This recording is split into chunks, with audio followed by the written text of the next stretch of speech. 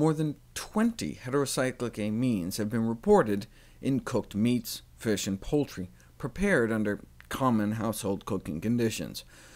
To reduce one's exposure to these cooked meat carcinogens, one could, of course, eat vegetarian, or even just refrain from eating meat for 24 hours, and the levels of the two chief heterocyclic amines drop to 0. So if you practice meatless Mondays, by Tuesday morning, the levels of FIP and MEIQX, one of the most potent mutagens ever tested, becomes ND, non-detectable. Now, for a third cooked meat carcinogen, they actually did find some in a few folks, even though they hadn't eaten meat in 24 hours. That perplexed the researchers.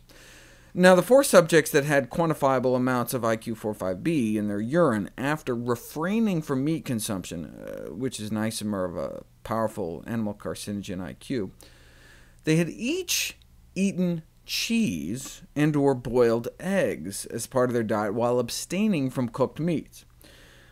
IQ and several other heterocyclic amines have been reported in fried eggs, so it's possible that IQ45B, which forms at temperatures well below 100 degrees Celsius, may be present in boiled eggs, or possibly other foods containing creatinine, such as cheese. That brought up an interesting side note, though. What about all the dietary supplementation of creatine by sports enthusiasts as a supplement, which turns into creatinine?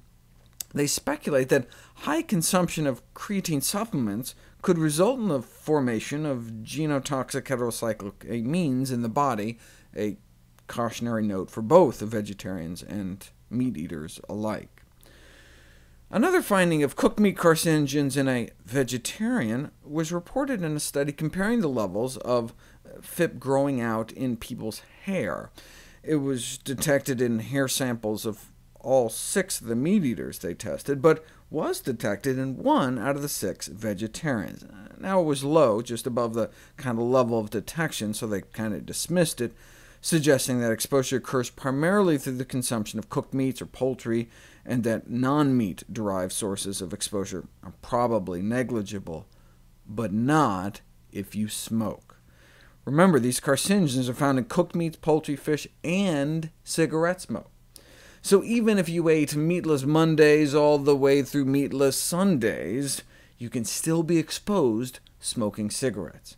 Here's a measure of FIP exposure in smoking meat eaters, non-smoking meat eaters, compared to smoking vegetarians and non-smoking vegetarians.